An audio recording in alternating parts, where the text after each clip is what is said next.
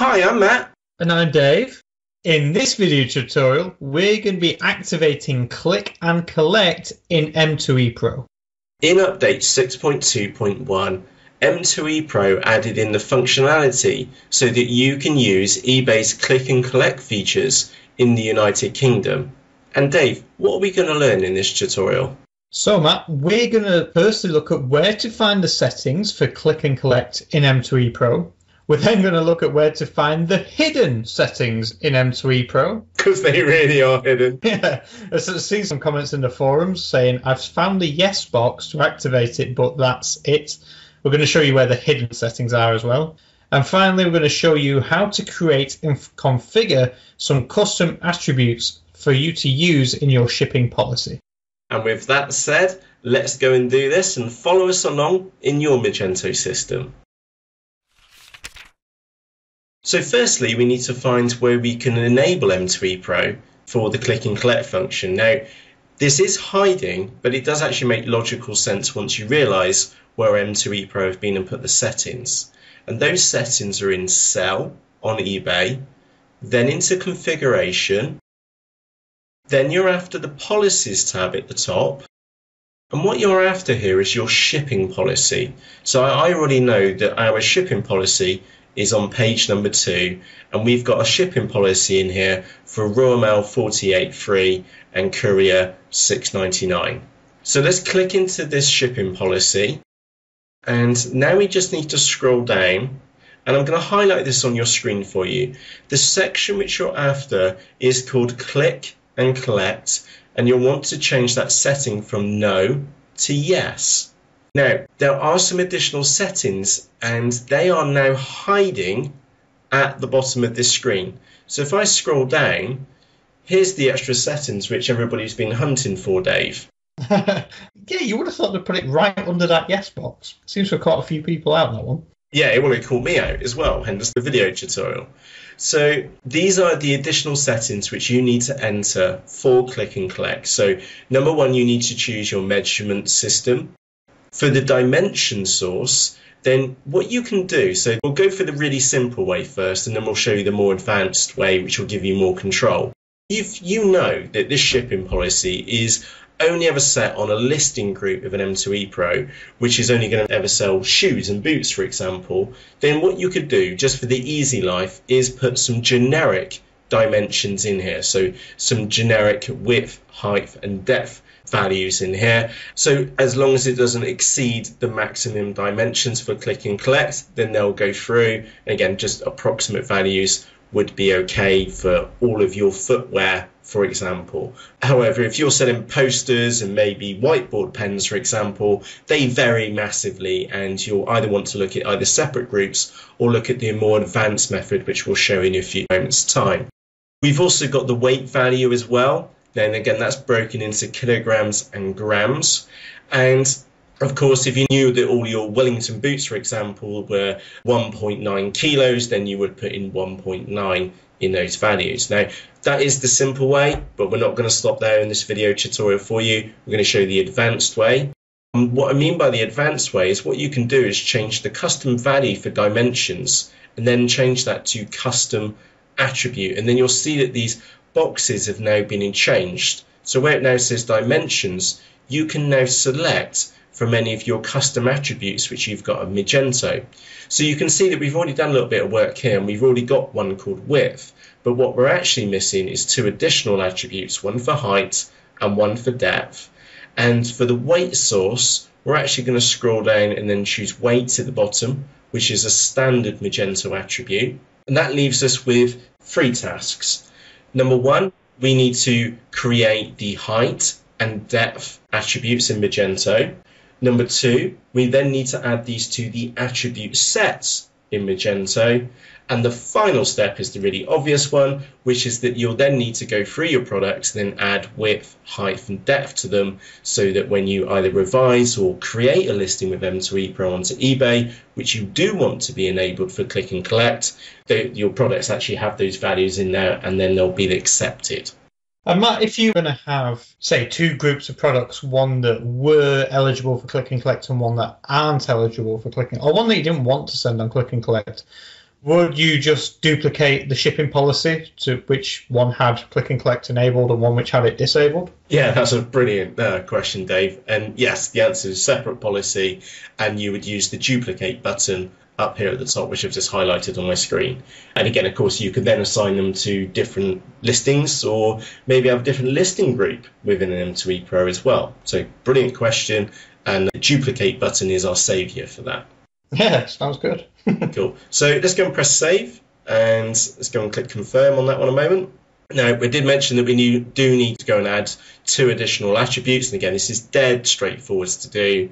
So if you go to catalog, then into attributes, and then manage attributes, and we want to create 2, well, we need to create 2 additional attributes, but in your case, you're going to need to create 3 attributes: att_width, att_depth, and att_height. Is that right, Dave?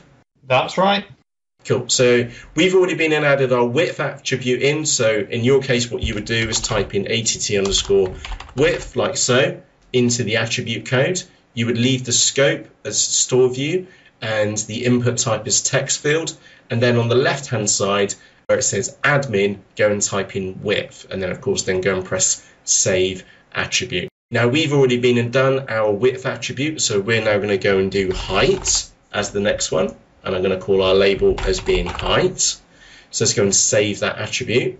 And then we've got depth is the next one. So again, add attribute, attribute code, att_depth,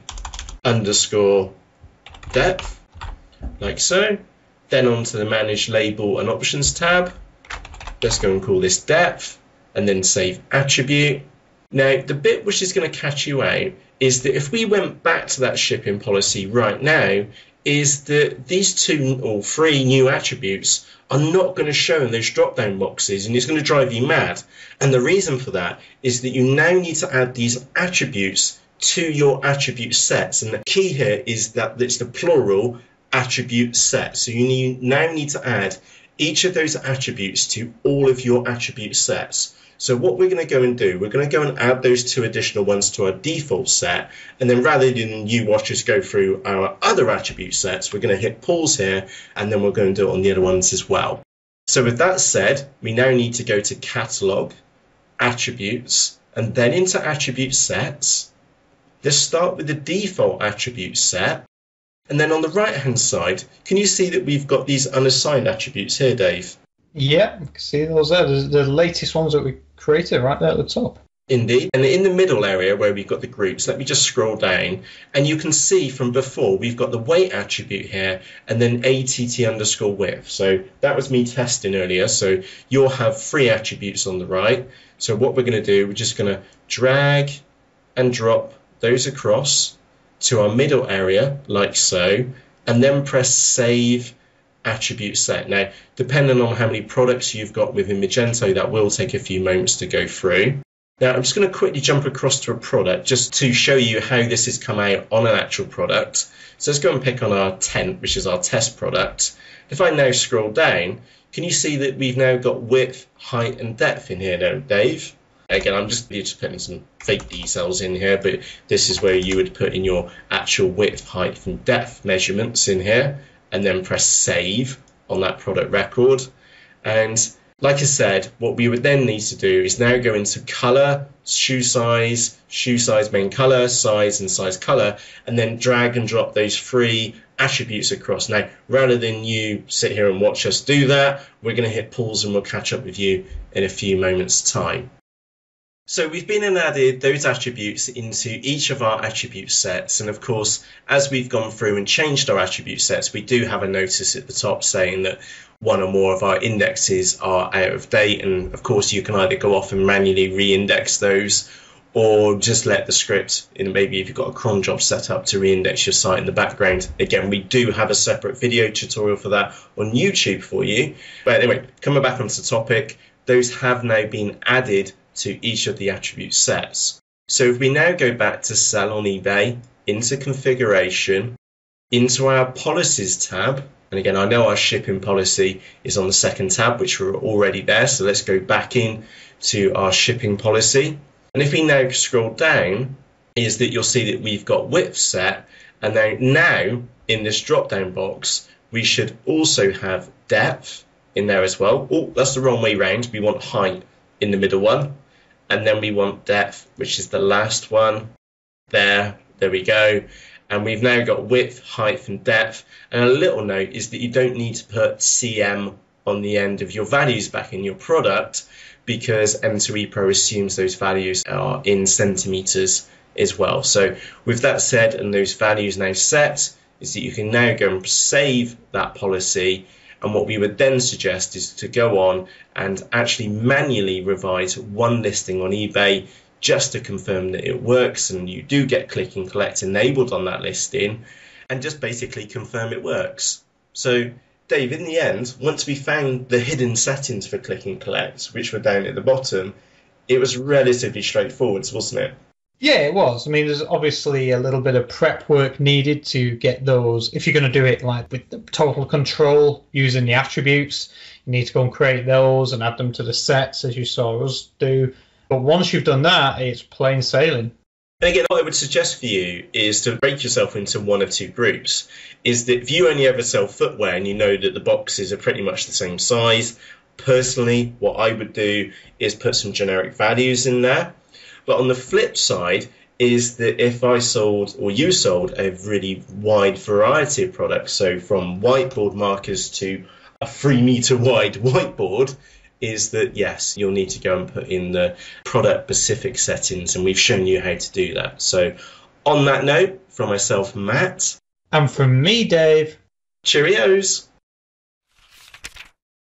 So we hope you've been and found this video guide useful, and myself, Matt, and me, Dave, we believe that to use Magento, you don't need a degree in Nerd. And that's exactly what we've been and done. We've been and created you over 70 full HD video guides on how to use Magento, all in plain English. And if you'd like to know more about myself, Matt, or me, Dave, and more about what we're doing at Understanding E, why not visit us at understandinge.com/now.